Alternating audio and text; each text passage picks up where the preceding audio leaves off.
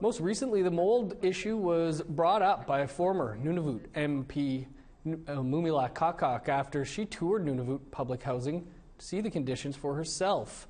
Moldy units were common.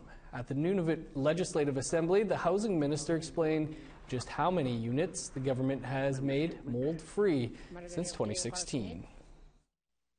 Since then, we have remediated 150 units in 14 communities. This coming fiscal year's mold remediation program will be in 11 communities and addressing a further 52 units.